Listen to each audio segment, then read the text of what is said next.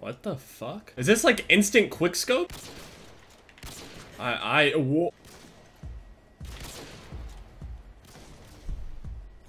want to say that that was just skill right there, but I'm pretty sure everything just goes straight. Pretty sure every single one of my bullets goes straight. That wasn't skill at all. Not only is it like an instant scope in, but it's like an instant scope out.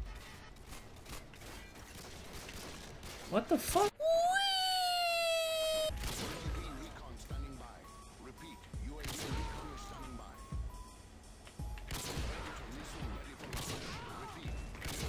This is skill. This is skill. I promise. I promise, dude. I promise I'm not cheating. What just happened to his body? I mean, if I'm gonna hit a nice trick shot, it's gonna be in this lobby. Even with the bullet going straight, I don't even think I'm gonna be able to hit somebody. Because I'm gonna be honest, I think the trick shots that I've hit before they weren't even really on target. I just got really lucky that I overspun and my bullet just so happened to go that way. And I still can hit a shot. Absolutely amazing. Got a 40-second kill cam, so we have time. If you really like me, you'll plug in your mic and say fist me, daddy. I mean, I like you, but... His corpse just falls from the sky. It's like a quicker scope. I can't even hit a trick shot in that lobby. I might as well just leave then. That's just disrespectful. I would say about 2 weeks ago, I was watching Markiplier's charity live stream and dude, this shirt is so fucking comfy. Like, I don't even feel like I'm wearing this. I feel like I'm naked. But I would probably expect nothing less from Markiplier. That is the most handsome man on the planet. Like, if I couldn't have Morgan Freeman tell me my entire life story on my deathbed, I would like Markiplier to do it.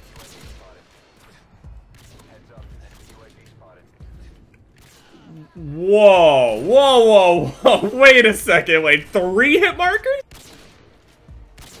What the fuck is with all of this?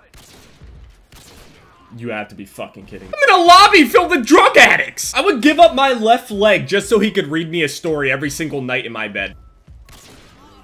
For some reason, the way his body fell over those crates reminded me of this show that I watched when I was younger. It was a show called MXC, Most Extreme Elimination Challenge. It's basically like a Japanese show, but I guess Americans dubbed over it? I don't understand exactly where it came from. It was like an extreme obstacle course, like Ninja Warrior, but way more funny. Way more fucking funny. Like when people got introduced, they had like this serious intro and everything, but then they would have like random ass people that would walk up onto like the start of the stage and then be like, I like anal. They would say the most random shit, and I thought it was the funniest fucking show in the world. Like, people wiped out in the hardest— what the fuck? That guy was giving birth to an M16. I used to stay up every single night for MXC. I actually wanted to go on that show just to try it. But now thinking back on it, I don't want to fucking go to it at all. Number one, those obstacle courses are actually impossible. Like, almost everybody that did it failed, and every single way that they wiped out, they would, like, break their necks or, like, snap their femurs and shit. It was amazing. That was great. Ragdoll in real life.